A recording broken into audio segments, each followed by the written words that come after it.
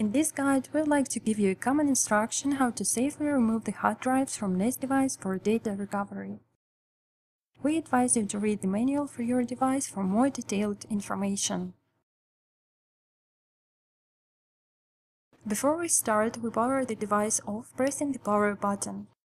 Then we wait some time until the system shuts down.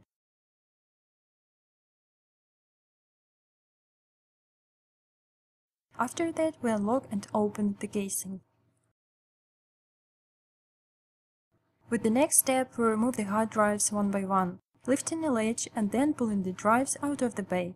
You should be careful in order not to damage the hard drives physically.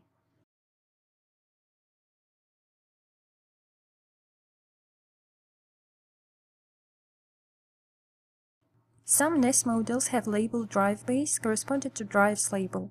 Anyway, we recommend marking each drive to remind the order of the drives. An example of another NAS model presupposes the same steps for taking the drives out of the casing, taking account some peculiarities of this model.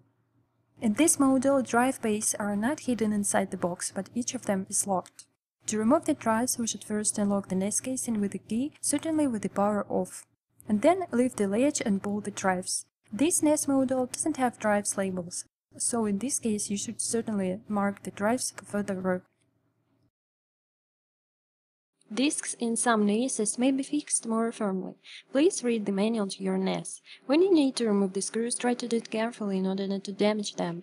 After removing the screws holding the disk, remove the disk.